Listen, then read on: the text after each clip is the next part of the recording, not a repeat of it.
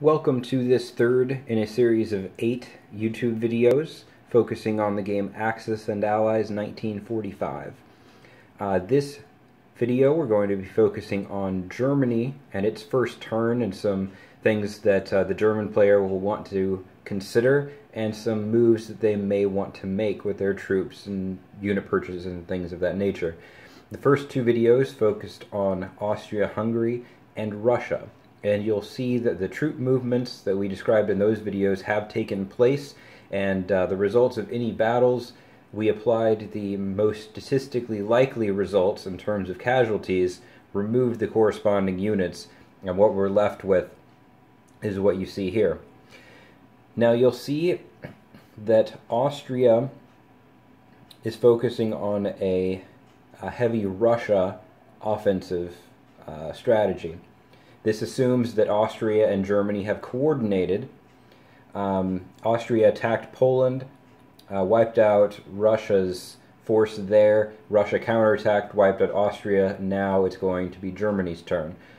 If the Central Powers did not want to focus on a Russia-heavy strategy, then this whole part of the world would look very different because they wouldn't be devoting those types of forces there, and Germany would end up doing something totally different, more than likely on its turn, than what we're going to do here today. You'll also recall that Russia and the Allies are taking an Ottoman first strategy. Well, Russia's the only country that has taken a turn yet, and you see it's invaded Mesopotamia. And if all goes according to the Allies' plan, then we'll see England cause some trouble, and France may get in on the action on its turn or on its second turn, depending on what happens.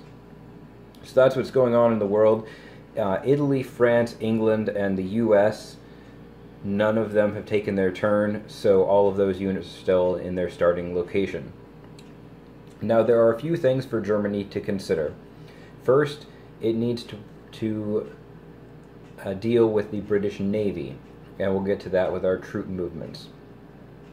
Now, with a Russian heavy strategy, it's going to be especially important to take out as much of the British Navy as possible, because if England, the British player, feels as if there's nothing they can do up north, they will feel the pressure to split their resources between the North Atlantic and Persia, which is going to weaken their offensive against the Ottoman Empire.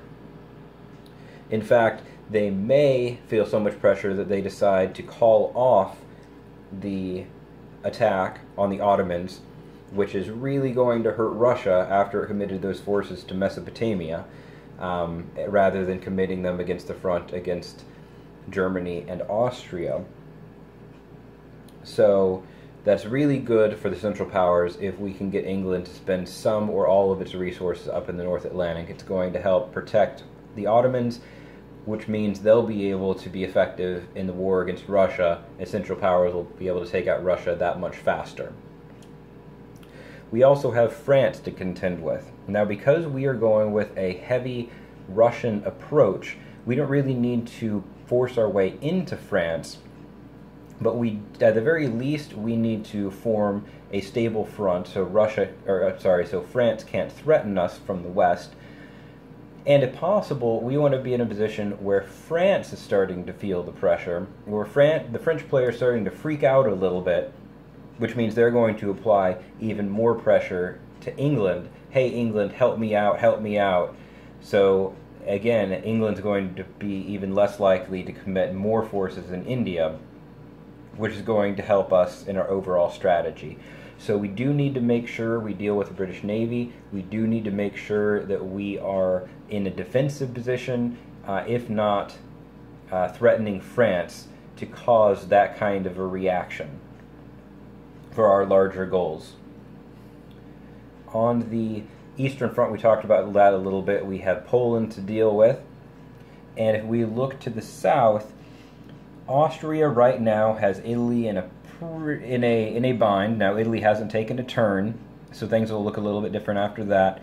If we feel like, as Germany, that Austria may need a little bit of help, maybe they took a few more casualties, than we had anticipated in northern Italy. We could shift some units down there from Munich down into Venice to help them out. At this point, the way things are looking, that probably isn't going to be necessary, but that is an option for us, and that is something we need to be aware of and be on the lookout for to start our turn.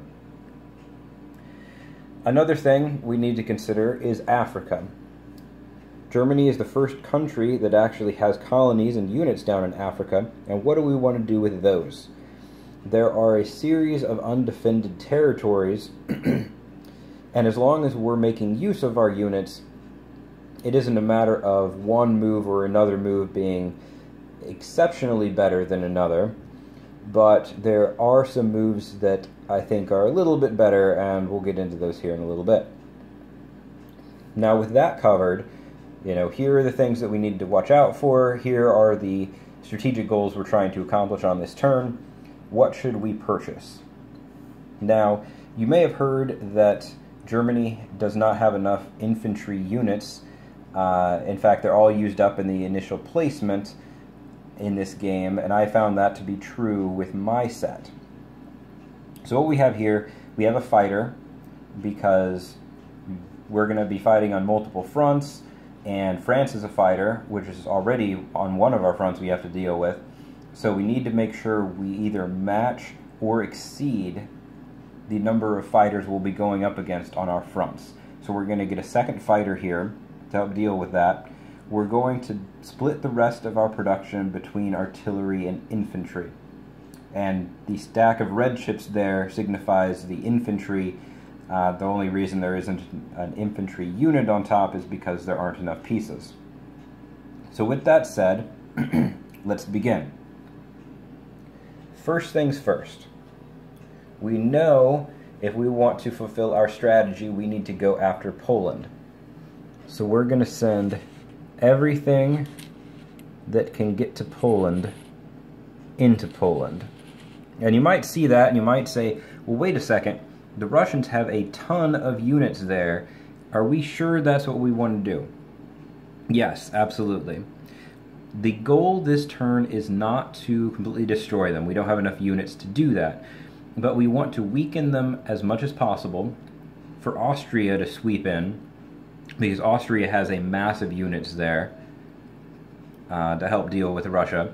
And we want to have enough units after the battle that we are still contesting it, which means, again, because we're using tournament rules, we could then shift units over here. The units we'll put down in Berlin, we can shift them over there if we need to. We're also going to shift units from Berlin and Hanover east for another attack next time. The goal is not to instantaneously defeat the entire Russian army, but this is going to be a meat grinder for them, and between Austria and Germany, you'll be able to outproduce Russia, and you will be able to crush them within a couple of turns, and then it's going to be a straight shot into Moscow.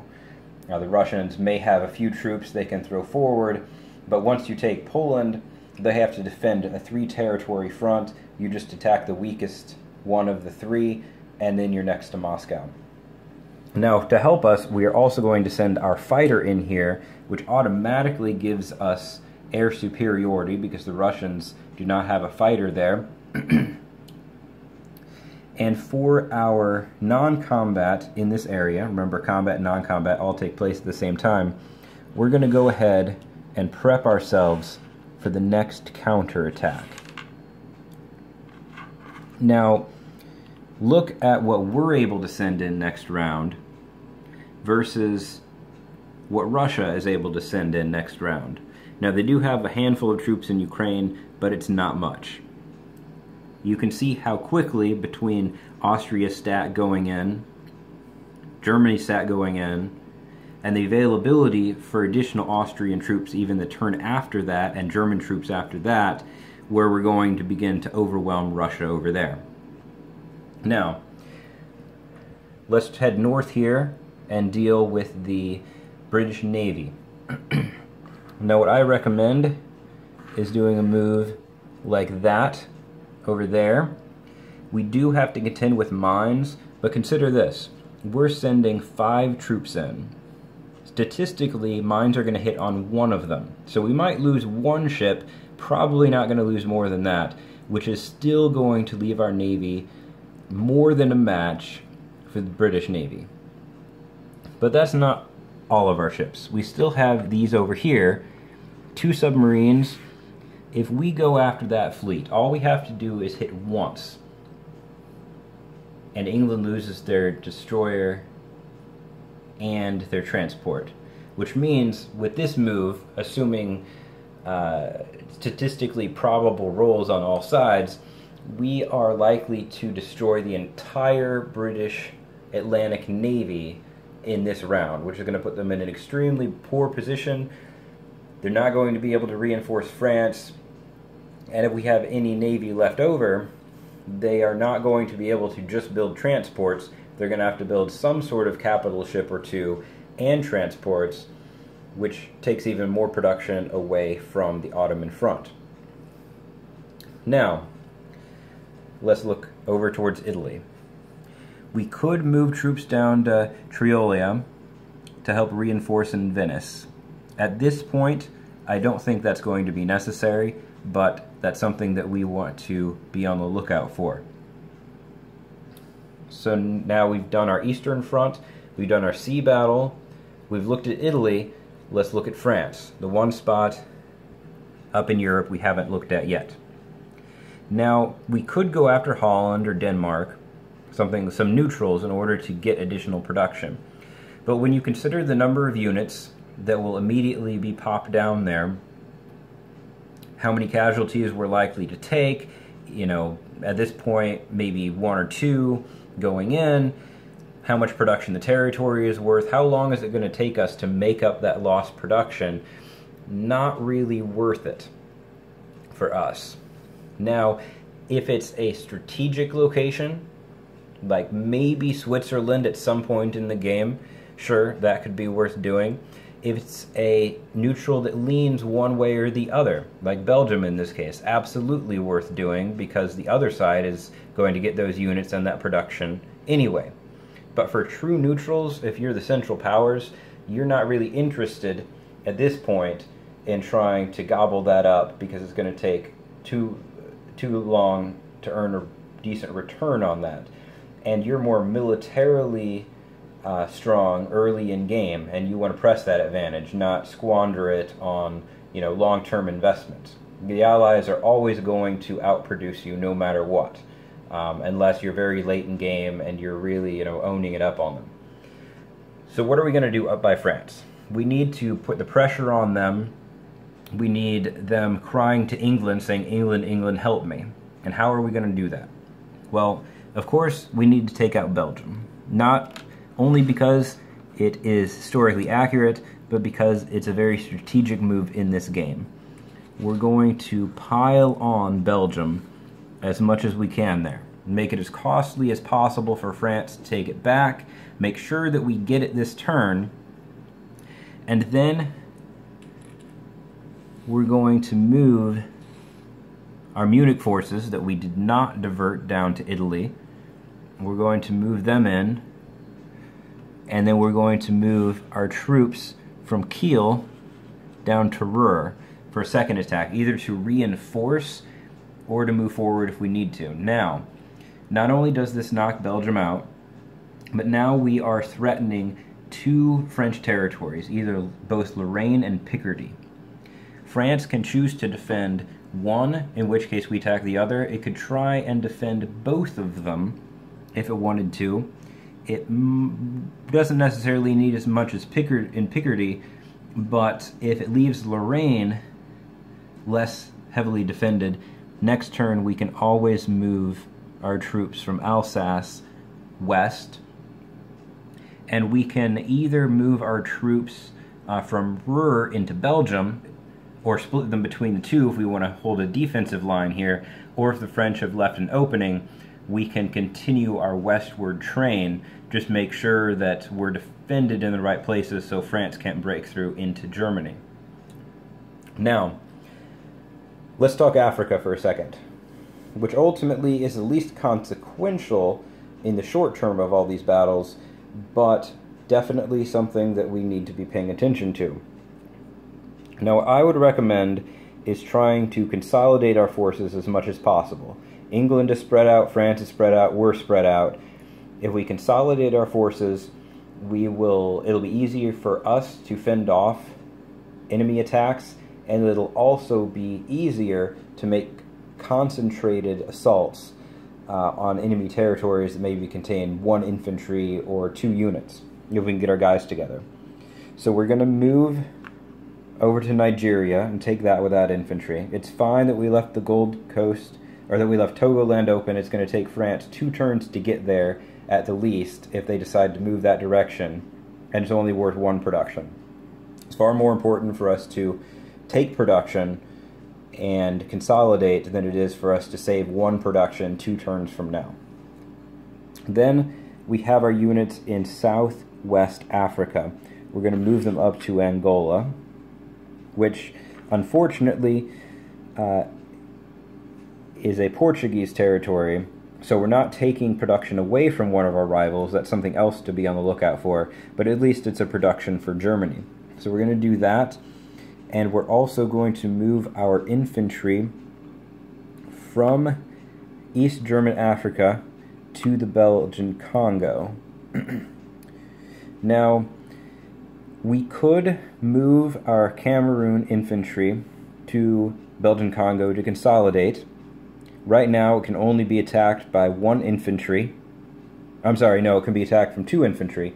So if we do that, if you think that the Allied players are going to be paying more attention to Africa, you might want to do that, because that will give you an advantage if they decide they want to try and attack you with their 2 infantry, their 1 infantry up here and the 1 infantry down here. If you think that they are liable to forget about Africa, not really pay attention to it, you could try and score an extra production by moving there. In this game, we're assuming that the Allies are reasonably competent and that they're going to be paying attention to the entire board, and on the Allies' turn, we're assuming that about the Central Powers. So for my move, I'm going to recommend that we do that.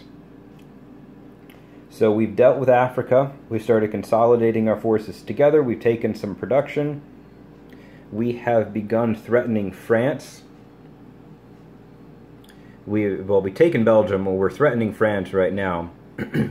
We've made a major push against Poland, which is furthering our strategy over here, and we have decimated, not literally, but figuratively decimated, destroyed the British Navy, which is going to slow them down up there and make it more likely that they'll devote resources there, which is going to mean that the Russian attack on Mesopotamia will likely falter. There will be fewer reinforcements coming in this way to attack the Ottomans, and less of a British presence over here in India to eventually sweep up and help stabilize Russia as we push forward in the next couple of turns.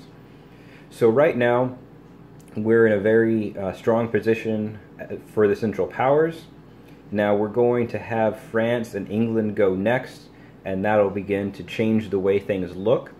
But this is what I would recommend for an opening turn as Germany, assuming that you've had that agreement with Austria, Russian first strategy, and things look good in Italy.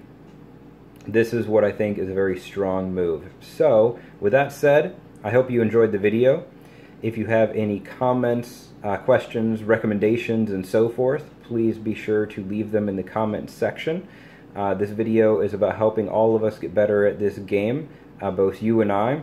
So I'd appreciate any feedback that you guys have, and I hope you'll tune in for my next video as well.